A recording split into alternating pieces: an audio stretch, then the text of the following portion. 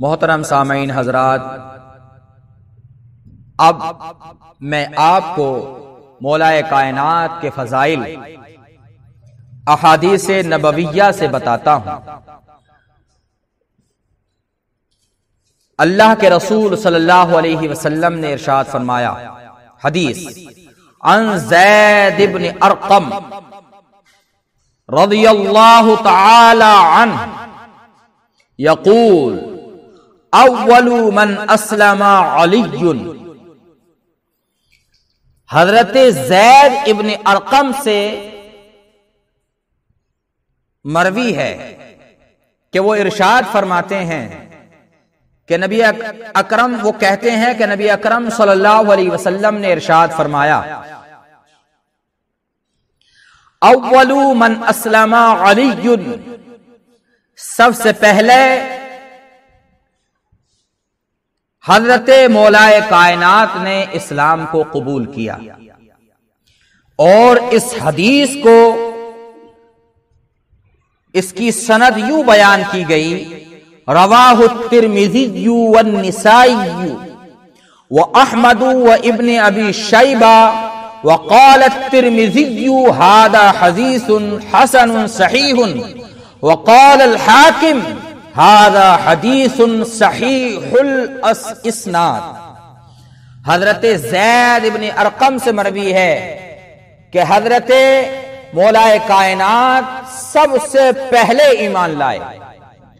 ایک روایت یہ بھی ملتی ہے کہ سب سے پہلے صدیق اکبر ایمان لائے، اور ایک روایت یہ بھی ملتی ہے کہ سب سے پہلے حضرت خدیجۃ الکبریٰ رضی اللہ تعالی عنہا ایمان لائیں۔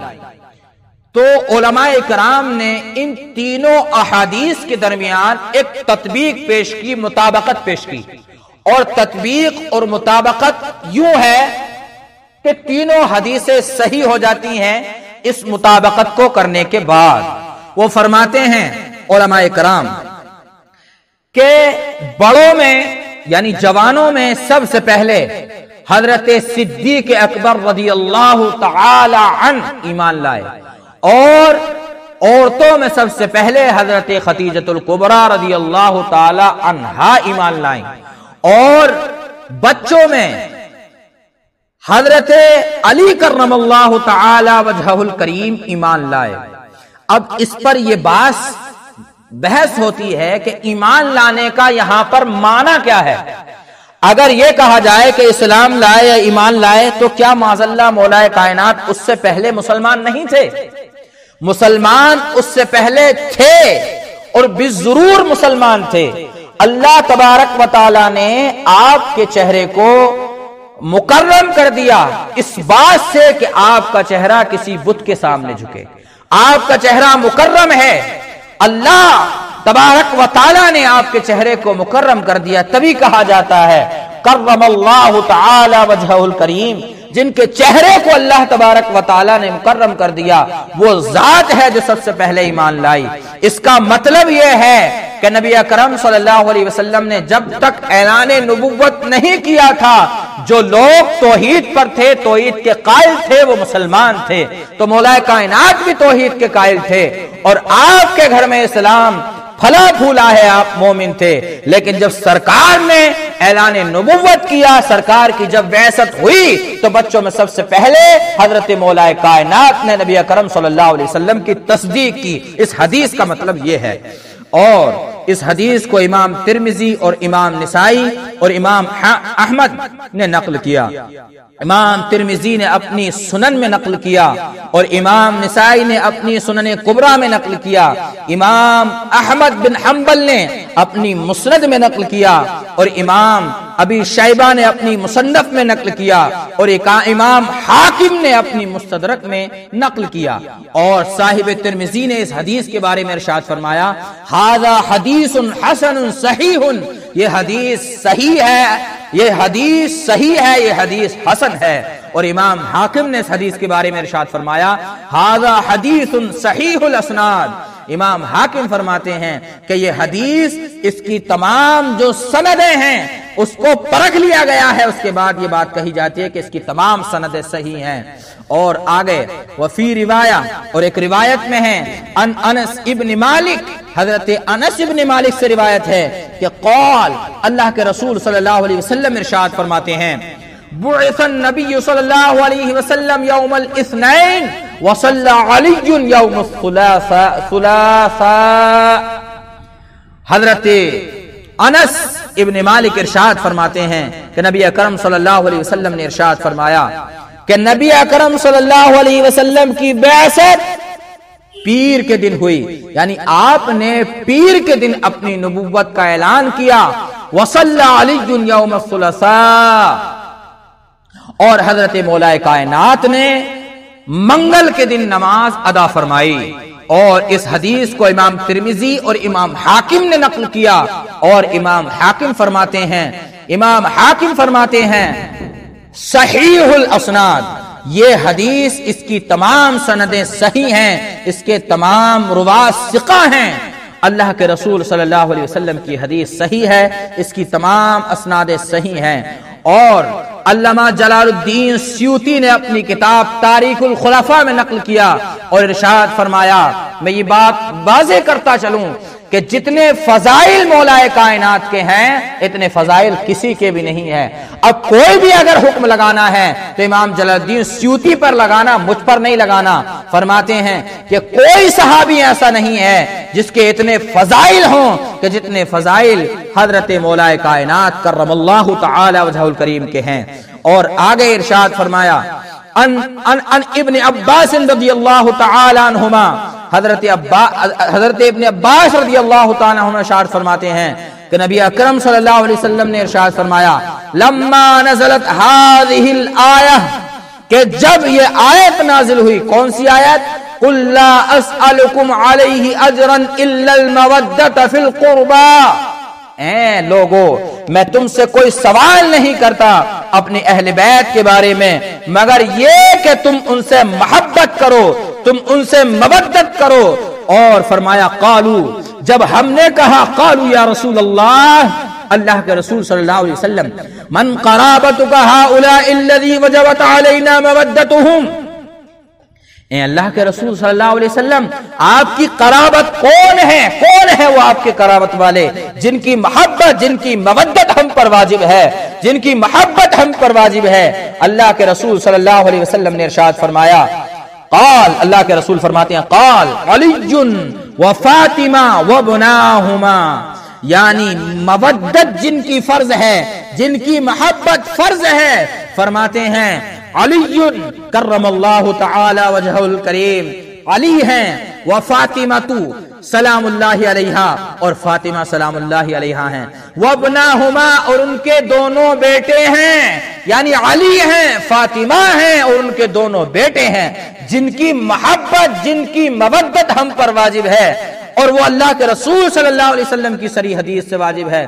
لوگ ان کی ذات میں خطا کی بات کرتے ہیں، اور پھر جب بات پکڑی جاتی ہے تو اجتہادی کی بات کرتے ہیں، اور اجتہادی کی بات جب نہیں چلتی تو ادھر ادھر جا کر دماغ ان کا کام نہیں کرتا۔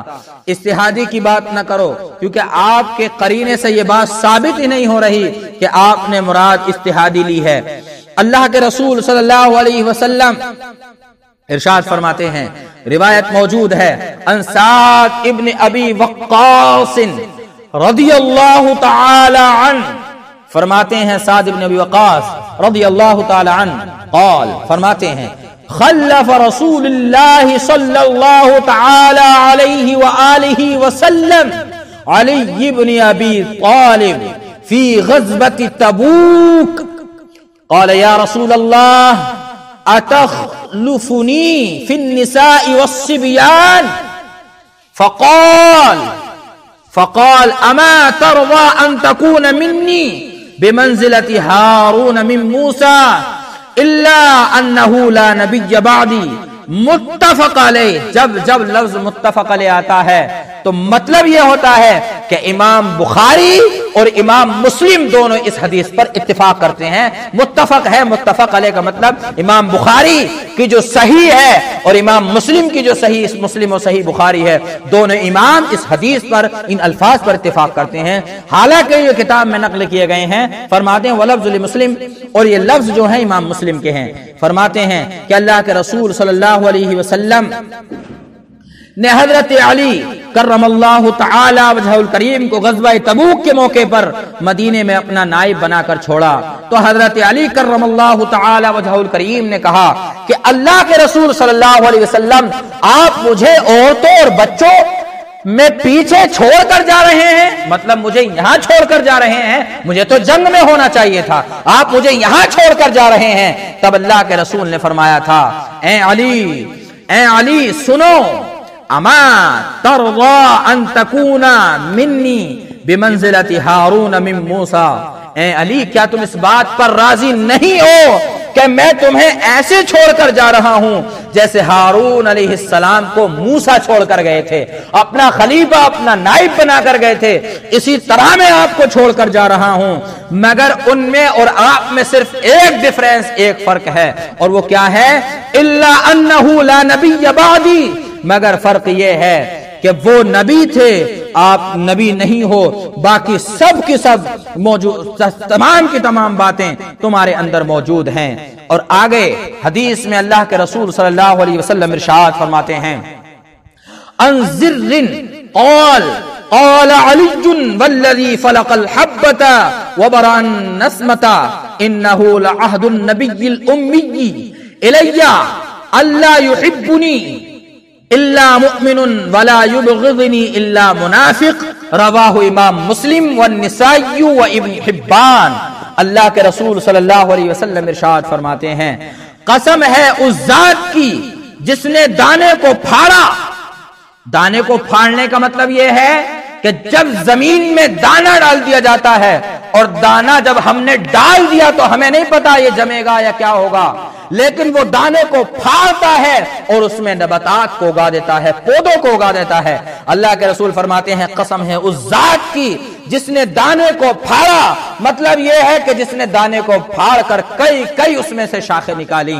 اور قسم ہے اس ذات کی جس نے جانداروں کو پیدا کیا، قسم ہے اس ذات کی جس نے جانداروں کو پیدا کیا. اور فرماتے ہیں حضور نبی امی مجھ سے عہد لیتے ہیں کہ مجھ سے صرف مومن ہی محبت کرے گا. علی کہتے ہیں کہ اللہ کے رسول صلی اللہ علیہ وسلم نے مجھ سے عہد لیا اور قسم کھا کر یہ بات کہی کہ مجھ سے صرف مومن ہی محبت کرے گا اور صرف منافق ہی مجھ سے بغض رکھے گا.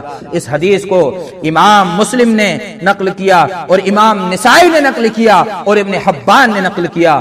اور فرمایا ان علی، اللہ کے رسول صلی اللہ علیہ وسلم علی کے بارے میں فرماتے ہیں، لقد عہد الی النبی الامی انہ لا یحبک الا مؤمن ولا یبغضک الا منافق. حضرت علی سے یہ حدیث مروی ہے کہ مولا کائنات فرماتے ہیں کہ نبی اکرم صلی اللہ علیہ وسلم نے مجھ سے عہد لیا اور کہا، اے علی تجھ سے مومن ہی محبت کر سکتا ہے اور منافق تجھ سے بغض رکھے گا، محبت نہیں کر سکتا. اب جو علی سے محبت رکھتا ہے سمجھو وہ مومن ہے، جو ان سے بغض رکھتا ہے سمجھو وہ منافق ہے. بس یہی بات آپ فاطمہ کے لیے بھی کہہ سکتے ہیں، سلام اللہ علیہا کے لیے بھی کہہ سکتے ہیں. جو ان سے محبت کرتا ہے وہ مومن ہے، جو ان سے نفرت کرتا ہے وہ منافق ہے. اور جب محبت کی بات ہوتی ہے، محب اور محبوب کی بات ہوتی ہے تو وہاں خطا کی بات نہیں ہوتی. وہاں تو اپنے محبوب کے اندر جس سے ہم محبت کرتے ہیں اس میں کوئی خطا نظر نہیں آتی. ہم فاطمہ سے محبت کرتے ہیں، ہمیں کوئی خطا نظر نہیں آتی. ہم صدیق اکبر سے بھی محبت کرتے ہیں، ہمیں دونوں میں کوئی خطا نظر نہیں آتی.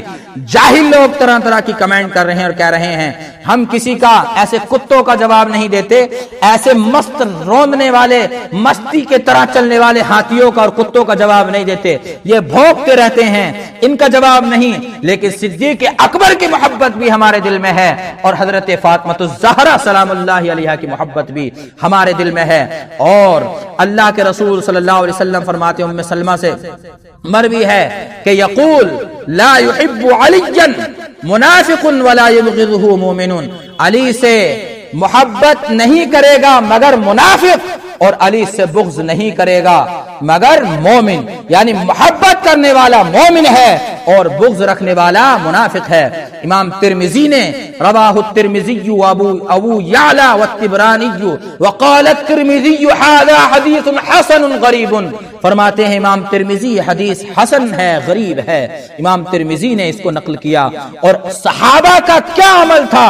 صحابہ ارشاد فرماتے ہیں کہ جب نبی اکرم صلی اللہ علیہ وسلم کے زمانے کے بعد ہم منافق اور مومن کو پہچان لیا کرتے تھے کس چیز سے؟ سنیے، ابی سعید خدری قال انا كنا لنعرف المنافقین نحن معشر الانصار ببغض علی بن ابی طالب، رواہ الترمذی واحمد ابو نعیم ارشاد فرماتے ہیں کہ ہم منافق علی سے، علی کی ذات سے ہم منافق کو پہچان لیا کرتے تھے اور علی کی ذات سے ہم مومن کو پہچان لیا کرتے ہیں۔ مطلب جو علی سے محبت کرتا ہے وہ مومن ہے اور جو علی سے نفرت کرتا ہے وہ منافق ہے۔